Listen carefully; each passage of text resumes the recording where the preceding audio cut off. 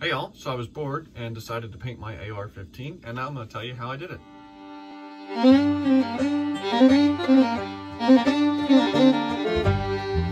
So today what I'm going to do is I'm going to talk about what I did to paint my rifle as far as prep work, painting process, all that. Starting with the prep work. So there's a lot of back and forth and when people talk about painting their rifles on prep work that should or shouldn't be done. I'm going to talk about what I did and why I did it. So as far as priming the rifle, which is something a lot of people ask, I did not prime the rifle. Reason being is we all know the paint's going to wear off, primer or not. Primer would just be an additional cost and additional painting time, curing time and all that, so I did not prime the rifle. What I did do was I did degrease the rifle. Anybody that's done a lot of painting, you realize that grease on something you're painting is just, paint won't like that very much and you'll have a bad day. So I took rubbing alcohol, I wiped down the entire gun, right? Wiped down all the surfaces. Important thing that I should mention is once you degrease your rifle, and there's a variety of different things you can use. I've asked everybody and they said rubbing alcohol was the best thing to use. The important thing is once you degrease your rifle, if you're going to handle the rifle a lot, you're going to want to wear gloves. Reason being, there's oil on your hands, and once the oil on your hand gets back on the rifle, you might as well have not degreased it at all. What I did then after that was I went and masked off all the places I don't want paint.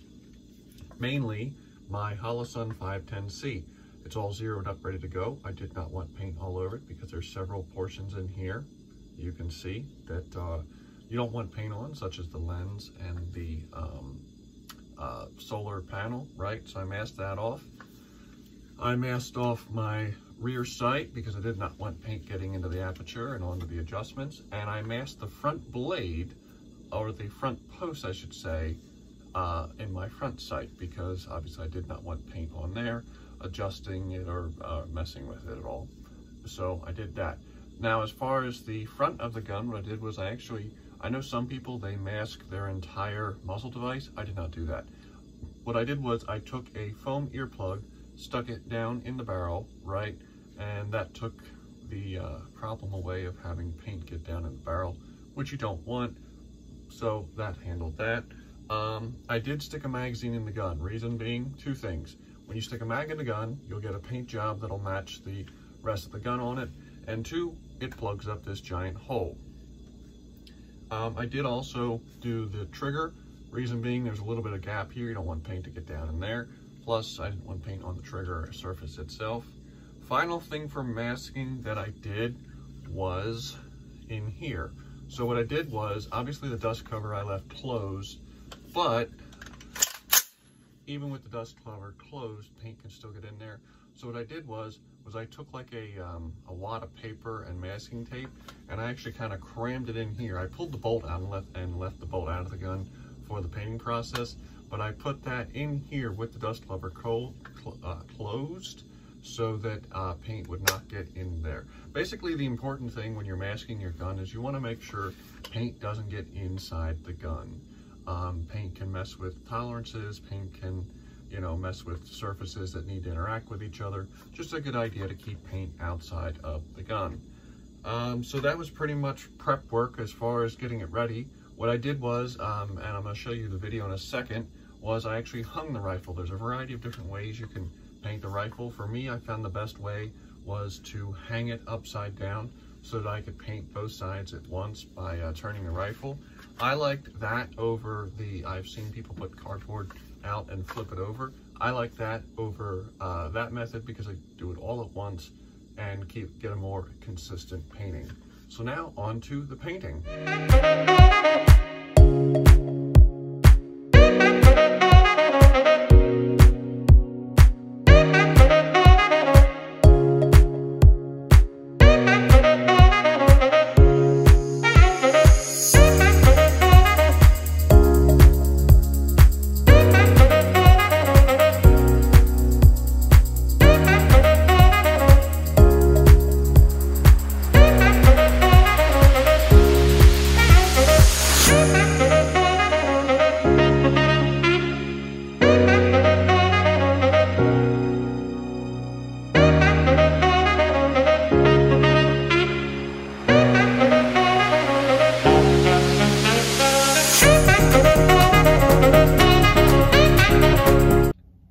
that took about an hour and a half. Quite a lot of coat of paint to get this accomplished, but I think it was kind of fun doing it. So now I'm going to talk about what I did. So first I'm going to mention the colors, because I have already got asked about the colors when I put some pictures up on Instagram.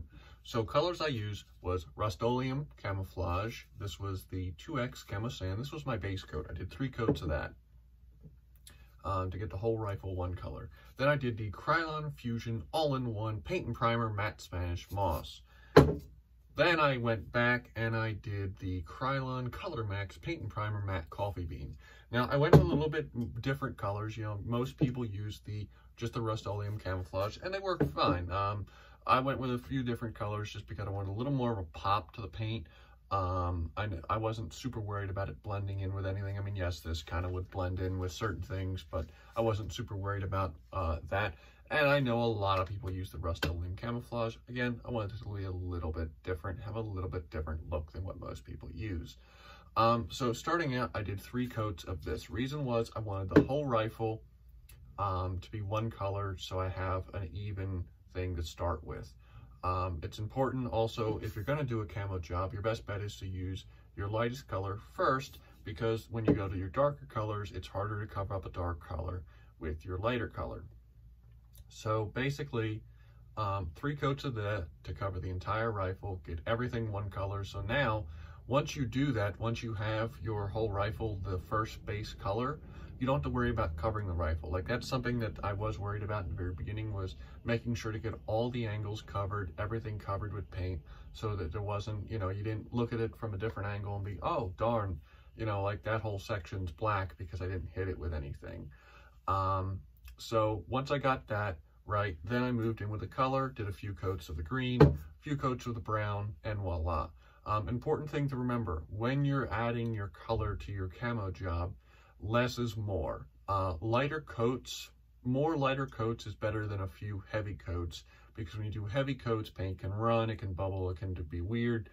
Just better to do lighter coats and, you know, not have those issues. Drying time, I gave about 7 to 10 minutes drying time between coats. Most cans on them, they'll state recoat within 1 hour or after 24 hours. Again, messing with the curing. If you don't abide by that, you run into the possibility of having issues. So I wanted to keep my painting to about an hour, and ended up going a little bit over because, you know, these things happen. But I wanted to give just enough time to let the paint set up before applying the next color. So once I did that, that really pretty much was it. It was just a matter of putting on the paint. Don't be afraid to go super light when you start doing the camo. And that was something that you can probably see in the video, is I didn't go super heavy in the beginning. Like when I started with the green, I did small sections of where I knew I wanted that.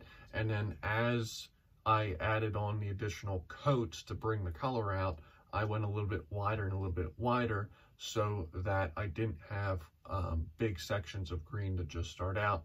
Because the thing to keep in mind is, once you put that color on, especially if you've got your base coat already on like that, you can't, it's really hard to go back and take it off. Like basically if I had covered the gun in way too much green and brown, I would have had to have gone back with this and applied even more paint. And the more colors and the more layers you apply, the thicker the paint gets, the more issues you could run into.